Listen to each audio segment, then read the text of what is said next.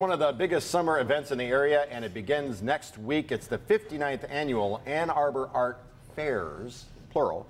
Together, this is the largest juried art fair in the country, and navigating it can be a challenge because there's booths in every direction and down side streets and here and there. But there is something new this year, and we have Meredith Bruckner, the community news producer at allaboutannarbor.com, back with us to show us how we can get the most enjoyment out of this event. So as I said, not just one art fair. Oh, yeah.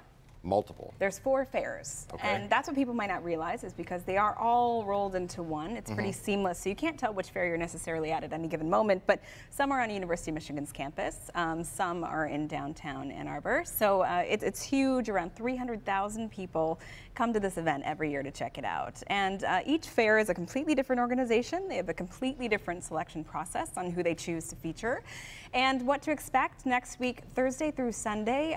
Over 1,000 artists will be selling their items. So this ranges from, as you can see, paintings to jewelry to pottery, photography. There's really something for everyone. If you can imagine it, it's probably going to be there.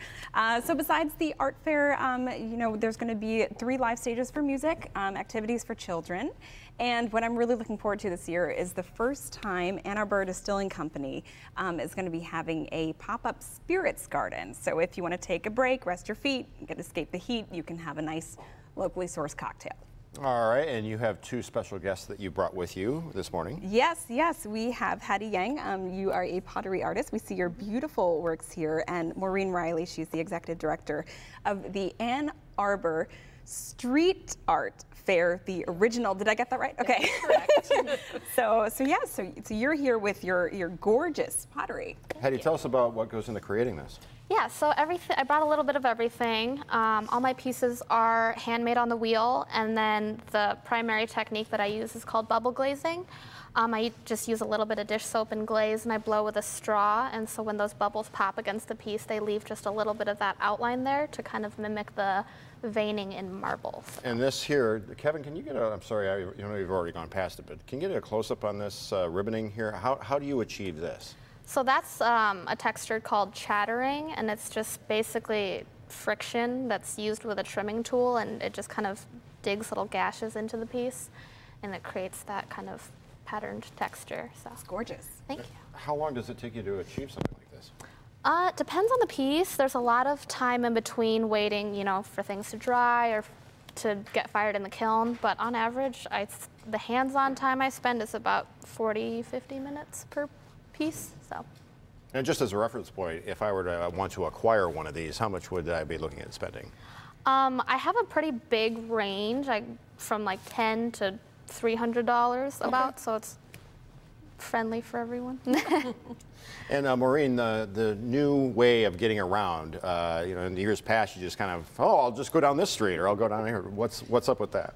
Well, we've worked with the city of Ann Arbor to come up with a numbering system that places all of the booths in the same sort of numbering parameter as streets and buildings and houses. The only difference is that each of the booths now has a 2-letter prefix that identifies what street they're on. So in Hetty's case, she's on East Washington, so her booth number is WA 814. Okay. So Main Street is MN, Liberty is LI, and then the numbers correspond with the building numbers. Excellent. All right. We have a special webpage devoted to all that's happening in Ann Arbor at the art fairs. Check it out at allaboutannarbor.com, which is made possible by our friends at Wallside Windows and Concordia University. And when you're there, click on Ann Arbor Art Fair. And Meredith Bruckner, you can follow her on social media. She is like your point person for allaboutannarbor.com. Yes, I try. High five for that. All right, ladies, thank you for being here. Thank you. Leave all this. We'll decorate the set. It'll be awesome.